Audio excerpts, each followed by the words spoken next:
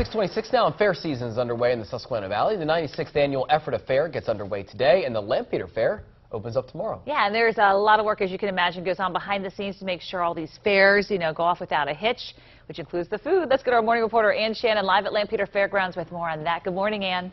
Good morning to you guys. We are in what's called the inner sanctum here at the Lampeter Fairgrounds. This is the kitchen.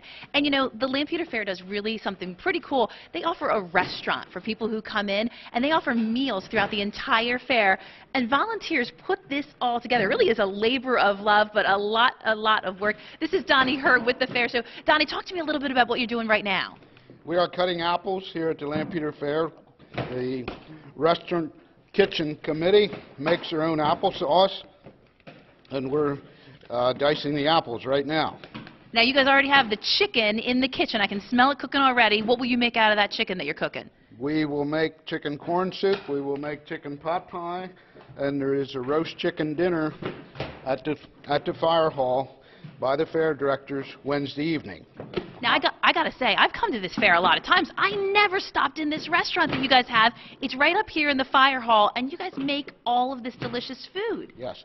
The fair restaurant was started on the fairgrounds in the wooden pavilion many years ago, and when the firemen built the new firehouse here, I'm going to say 72 or 73 in that era, why we, the fire company and the fair, put the kitchen equipment in together. So we've been operating the fair restaurant out of the firehouse ever since. Well, it is a great job. We thank you so much for joining us.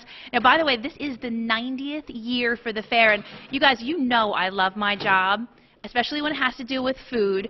But this morning it's extra special, because take a look at this handsome volunteer. Guys, that's my dad. My dad is here this morning, and he's the one who gave me the hot news tip on this one. So shout out to my dad. Back to you guys. No, that's great to see your dad. Now tell him to get back to work. Yeah. Jerry Gish says get back to work. Because she put it on you. She's not going to tell Dad get back to work. No, that's great. That's good to see. What a nice dad you got. And thank you. Thanks, Dan.